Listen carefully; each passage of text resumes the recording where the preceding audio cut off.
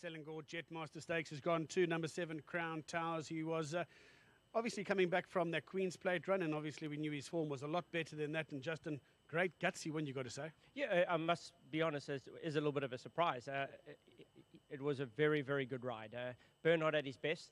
Obviously a holiday in Botswana, probably, just before he gets engaged, a bit of time off.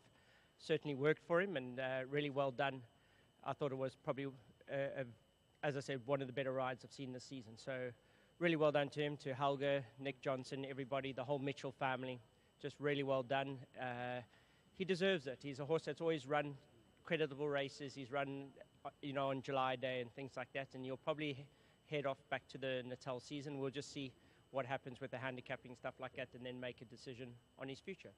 Fantastic stuff, and always nice to win a race on a day like this with the Malaysian guys here and the guys from Selangor involved. Yes, I know there's been a great relationship over many years with the Malaysian Turf Club, so it's just very nice to win this race, and they are all here, and so are most of all the delegates. So I think it's a good day to train some winners. Fantastic stuff. We've got, I think, Richard Cham, the chairman of the Selangor Turf Club, and he's got your winning trophy as well. Wonderful to have Richard and Louise back here. 22 years. Okay, there we go. Richard's just confirmed 22 years. That's what the arrangement's been. And I know Richard's been here for quite a few of them as well with Louise. Richard, great to have you guys on course again as well. Justin, congratulations. Thank you very much. Excellent stuff. We're going to call Nick Johnson in now, who's going to represent the winning owners. Nick, well done. Obviously a horse that's been running in some big feature races and obviously found a nice race here. And I thought it was a very gutsy win. You must be delighted. Yeah, thanks, Grant. Lovely win. Yeah, he's got really good form, actually. The Queen's Plate, obviously, it can be ignored. Bernard stopped riding him a long way out, so that couldn't be ignored. And he's a really nice horse, and he was a very difficult 3-year-old.